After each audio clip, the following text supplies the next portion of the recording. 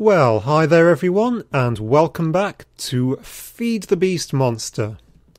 So, last time we made this, a tesseract. And I said, while I was off camera, I'd go and make another one. And that's exactly what I did. You did not need to see that at all. I've set up another little work table here with all the stuff in. The big problem was getting enough of these ender pearls, and really you did not want to have 5 episodes of me running round the countryside uselessly looking for endermen. So we have a pair of tesseracts. That means we can finally get the lava source going. So what else do we need for the lava source? Well, we need a pump to pump the water up, and we want the Buildcraft pump. It's really easy to make from a mining well: iron gear, redstone, iron pick and iron.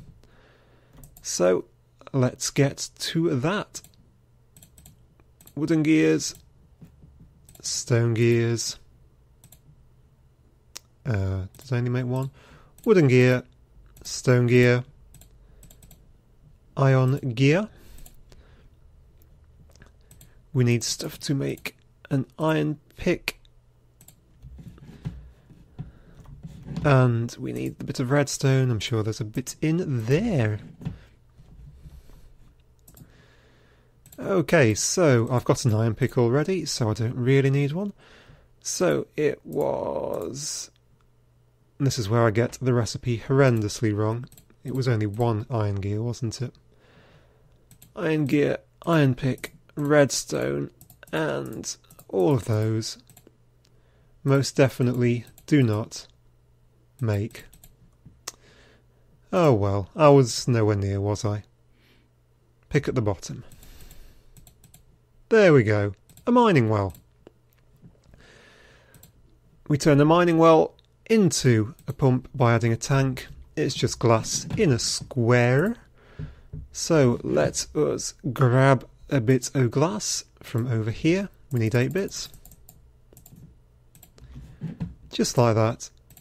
And we have a tank. Combine the tank with the mining well above it, and you get a pump. So we have the pump. We have the tesseracts, 2 of them.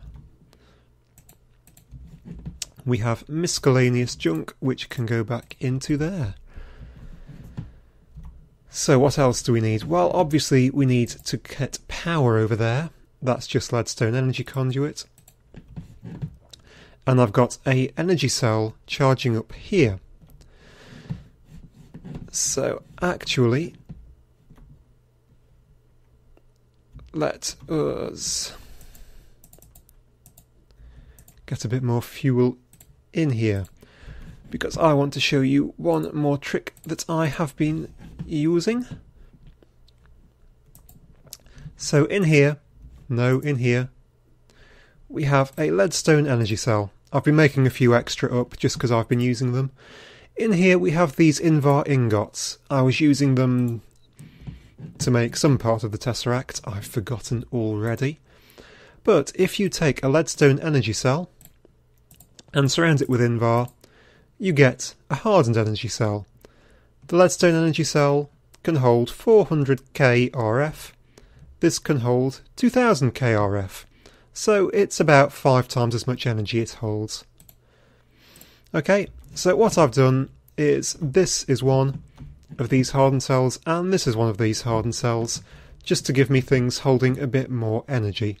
I've been using it because I've been taking the energy cells down to the quarry just to speed things along. It's getting there, it's about 10 or so levels down. I've also put some water into it because there's nothing worse than a quarry which gets stuck on a bit of lava, and because we're a bit short of obsidian, if you just pour water down, it turns the lava into obsidian and then mines it, which is really useful. Otherwise you run out of obsidian. Okay, so we have a source of energy to take over there. We have the pump. We need a way to get the lava back. And the best way to get lava back, or to get any liquid to move around, in my opinion, are the fluid ducts from thermal expansion. These need hardened glass. There we go, hardened glass and some copper. Now, I think I'm actually out of hardened glass. I'm not, I have 4 bits, so that makes it easy. A bit of hardened glass. A bit of copper. I had to get some more of the obsidian, obviously. You know how short I was on that. So, I shall make it all up, because you always need this stuff. Copper can go in there. Okay, so we've got tesseract, we've got power, we've got a pump. I think that is everything. One thing that would probably be useful are some building materials.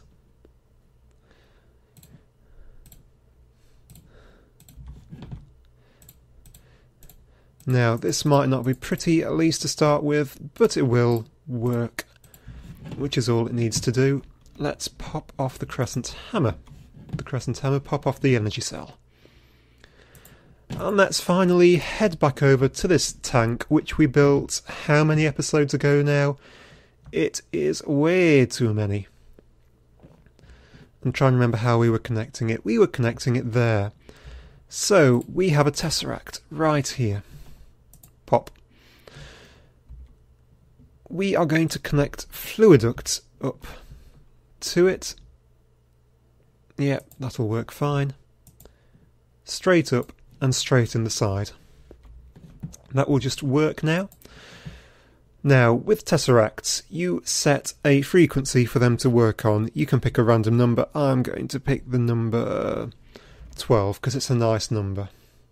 Okay, it's set to frequency 12 now. Every frequency, you need a unique frequency for everything, basically. I'm going to set this simply to lava. You can type a name in, save frequency, and now anytime you want, you can just click on lava and it will set it automatically to frequency 12. Down here, you can configure what it does, sending and receiving items, fluid, and energy. We want this to receive fluids. You can set it to send and receive, blocked, send only, receive only. It's apparently by default it's set to receive everything. So now it's set to only receive fluids, so lava. We're ultimately also going to want this to send power back to power the pump. So I'm going to set this to send power. You can set it to work with a redstone signal if you're doing really clever things with it. You can also set it to public access, restricted, or only. That only really matters if you are on a multiplayer server. If you set it to public access, anyone on the server can use it. Okay, so that is set up. I'm going to... What I'm going to do is power it directly with a leadstone energy cell. That might look a little bit untidy for now, but for now I'm just going to put a piece of conduit out the front and stick the hardened energy cell here. Okay, that shouldn't drain, even if I set the output on the right, it's not draining, that's fine. So it's now going into that tesseract. Okay, we are halfway there. Now we just have to set up to other side. And for that we need to go back into the Mistcraft age. One thing I have done, which I probably haven't shown you, is... Well, I've moved all of the farm. The farm was up here. It is no longer. I've moved it all down here into what's sort of the farming district now. In this texture pack, it all looks a little bit glitchy for some reason. Up against the stone. I don't know why, but they're all growing fine. As are the reeds, which are growing absolutely everywhere. Back down into the Mistcraft room. It's been a while since we were down there. And this one is our infinite lava sea. Now, since we were last here, I think I've changed it a bit. I built a little house to protect me from the mobs. And then it's still raining. And then I went around with torches and lit up this entire island. It took me absolutely forever. There's a horse on my roof, which is awesome. The mighty nose at its tail. Yep, just one horse on the roof. So yeah, it's a bit of a naff house, to be honest. I just did it really quickly, and I won't really be coming here very often. Now I can immediately see something which I have forgotten. Great. Okay, well, we can start by dropping down over here. And we're going to build a little platform out into the sea. Let's actually just build it over here. Yeah, just above sea. Hello, horse. Can I? Oh, I'm not going to bother you because I'll just bump you into the lava. Holding shift very, very, very carefully because I'm holding 2 tesseracts. And I would cry for a month if I dropped them both into the lava. Now obviously this needs tidying up a lot. Let's see where the chunks are. By hitting the correct key, we are pretty much right in the middle of a chunk. So I think I'm safe just to do this.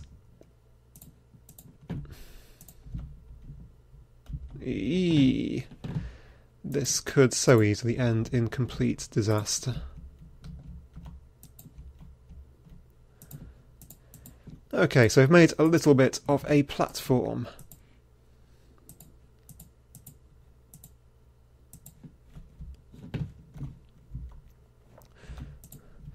With a hole in the middle, over which I'm going to put a pump. One pump. Connect the pump, well, drop down this tesseract is probably the main thing. Tesseract can go, where shall we put it? We could put it on the diagonal. Would that be the easiest? That might well be the easiest. We're sacrificing looks badly here. Never mind. Connect up a fluiduct. Connect up a leadstone energy conduit. Now, this ain't working, as I'm sure you can tell. And the reason for that is that here we are in this Mistcraft world, and that means the overworld, back where the castle is unloaded. So, the tesseract over there isn't sending power. If we go the other way and go back to the overworld, this will stop working because this won't be loaded in the game. So we need something to load this chunk. Now when I did the quarry, obviously the quarries have an automatic chunk loader in them. We're not going to use a quarry, we are going to need to use some form of anchor. So now is the time to go back into the overworld and build an anchor just to load this chunk. Oops.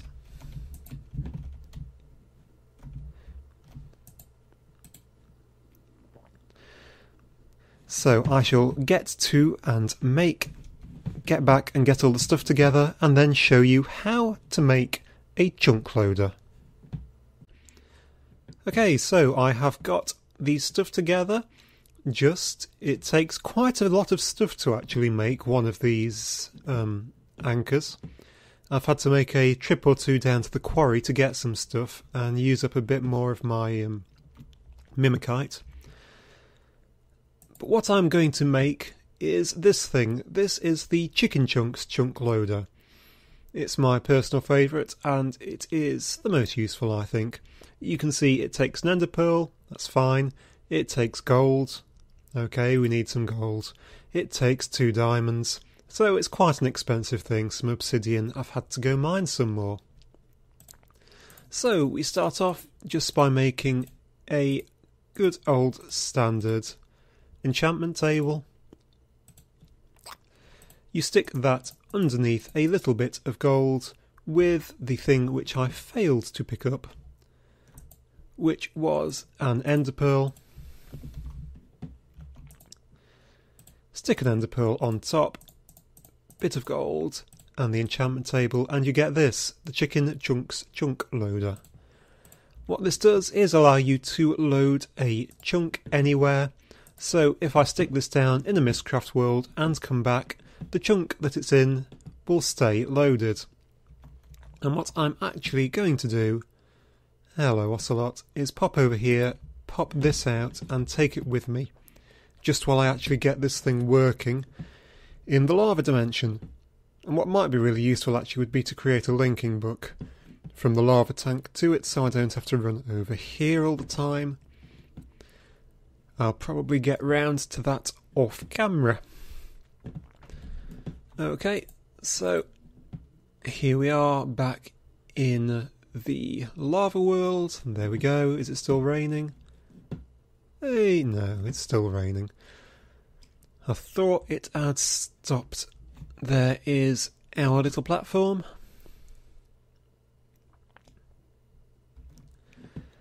Let us plonk. Let's get the chunk loaded first. Okay, so the chunk loader can go anywhere within the chunk. The chunk boundaries are there, so I'll just plonk it down here. You get this nice little spinning orb effect. I guess that's the ender pearl. Right click on it. It's owned by me. If you click the show lasers button and get out of it, it'll show you where it's actually loading. If we turn the overlay off, you can see it's loading all that because it's loading a 2x2 chunk, 9 chunks in total. It only needs to load one chunk, this little chunk that it is sitting in, really. At least for now. I don't know how that actually works with gathering lava from over there. I guess we'll find out. Turn those off, we don't need them. The next thing is just to check that this will actually suck the lava up, or have I done anything stupid? Which is always a possibility. There goes that into there. It would be really helpful if that was set to an output, and there goes the lava. Okay, so that is working. That little overlay is the same one that brings this up. That's bound to number keypad 1. The little bit on the right that's saying fluid lava is bound to number keypad 2 or 3. Oops, no? Oh, that tells you how to craft it. It is bound to something. But I don't honestly know what. But the important thing is that that is now working. And drawing lava up into the tesseract. So let us very carefully get you back. And let's head on back to T Overworld.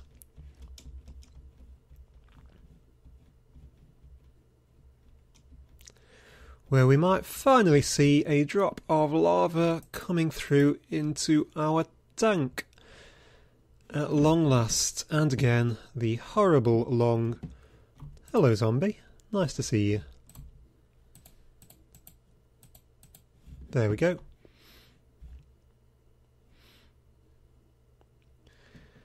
And in fact, I have just realised something, which means that you're not going to be hearing any sounds from the game just at the minute because the sound is turned off.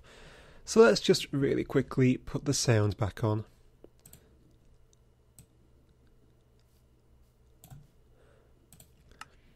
Apologies for that. Now we should be getting lava popping through here. We are obviously not. Let's plonk this down and see if that has an effect.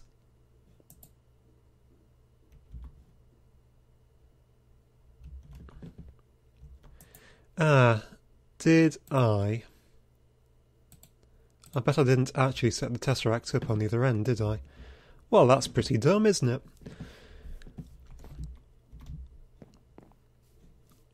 Okay, so back we go again. Apologies for this.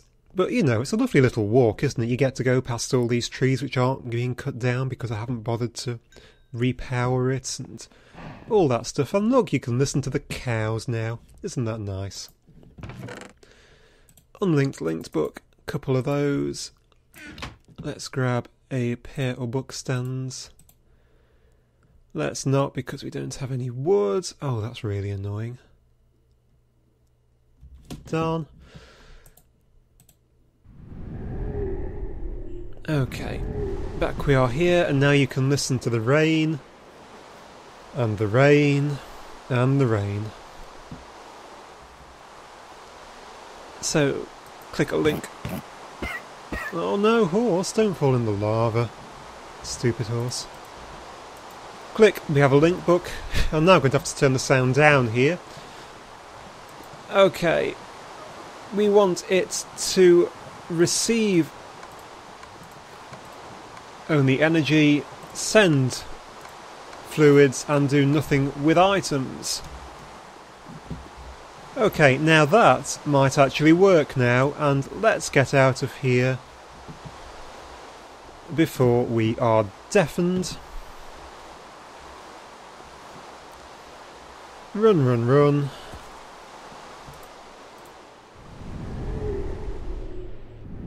There we go.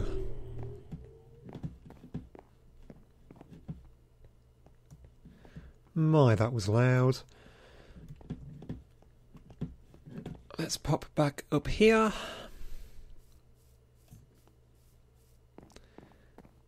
Where we might see something.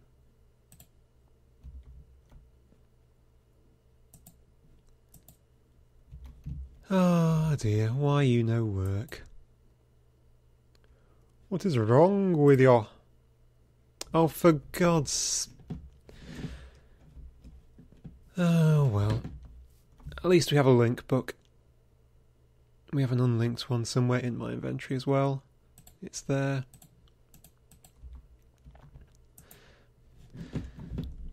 Okay, this is what we call a severe lack of Minecraft skills, for which I can only apologise.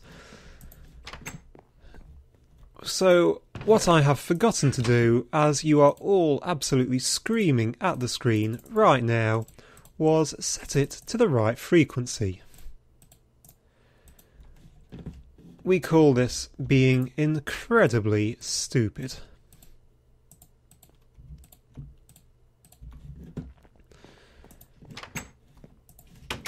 Okay. Oh god, creeper.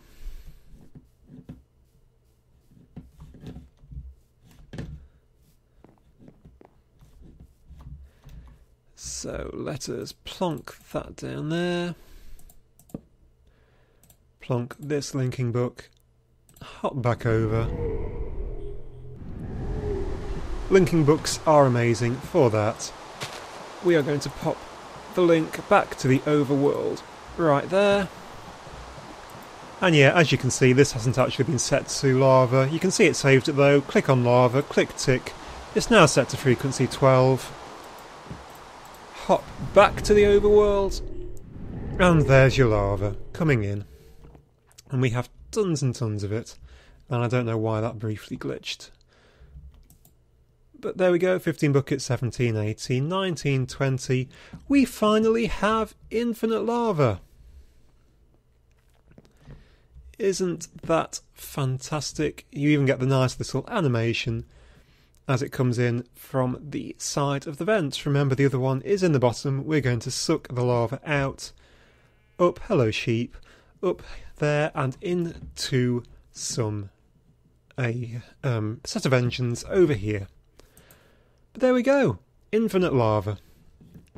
It finally works. So, apologies once again for the slight ineptitude getting that working. But thank you very much for watching. And hopefully I will see you next time.